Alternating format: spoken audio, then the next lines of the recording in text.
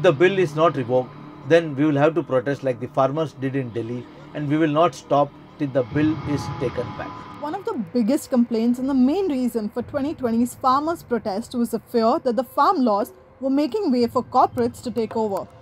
A similar fear has now emerged in the fishing sector after the central government issued draft guidelines for the deep sea fishing bill. Fishing boat operators and fishermen unions are opposing this bill on the allegation that this is a move to facilitate corporate firms into deep sea fishing.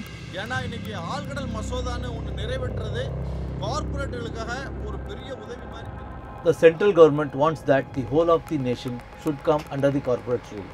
We do not know the reason for this. If the government wanted to bring in such a bill, they should have consulted the Fishermen Association and discussed with them. They should also tell us if there are any benefits for the fishermen. If the bill is not revoked, then we will have to protest like the farmers did in Delhi, and we will not stop till the bill is taken back.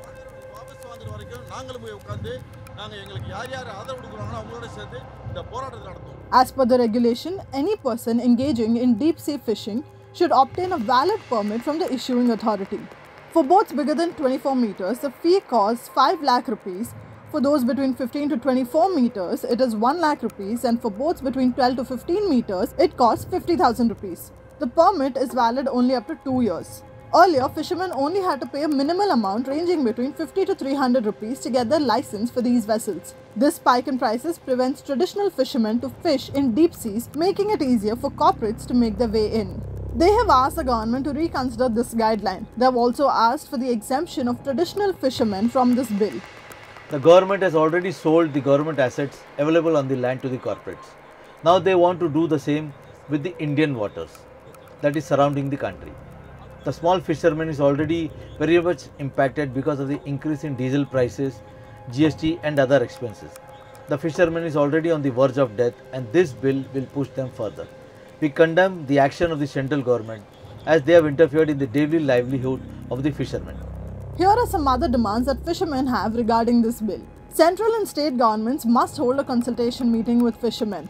They must reconsider going to foreign countries and selling fish with government permission. Fishermen claim that this will impact foreign exchange. They also question if the government will allow deep sea fishing boats to buy and use duty-free diesel in international waters if they are going to other countries to sell the fish. Measures are needed to ensure safety of fishermen who go for deep sea fishing. Government must also devise a rehabilitation plan for those affected due to natural calamities while fishing. They have also demanded for an explanation of what fishermen would gain if they pay the government for fishing in the deep sea.